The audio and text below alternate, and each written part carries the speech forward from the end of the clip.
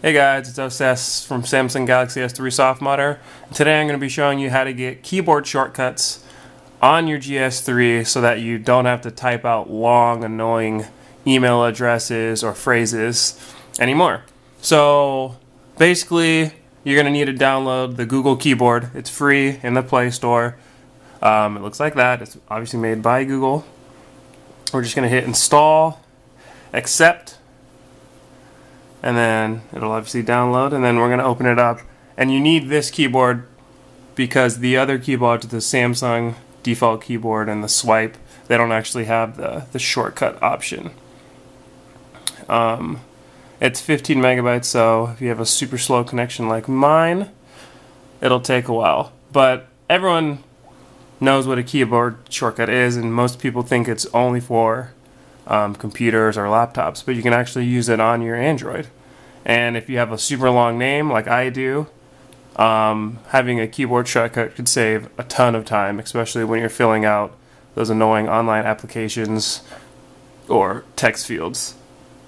Alright, so it's done installing. The easiest way is to just open it up from here. So we're just going to hit open. It'll tell you get started, whatever, hit get started. And then we're going to enable it in settings, so it'll automatically take you to where you need to go. You'll check that, hit OK. Switch input methods.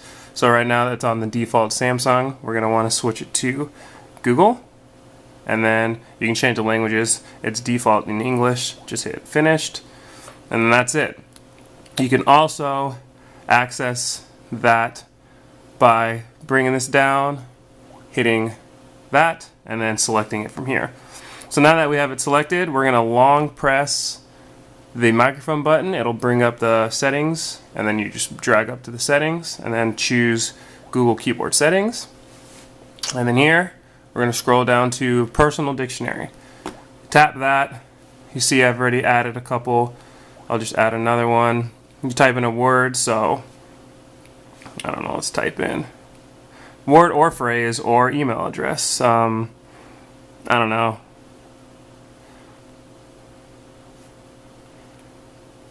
That's really cool. Make the shortcut. The shortcut does have to start with either a number or a letter. So I'll do TRC.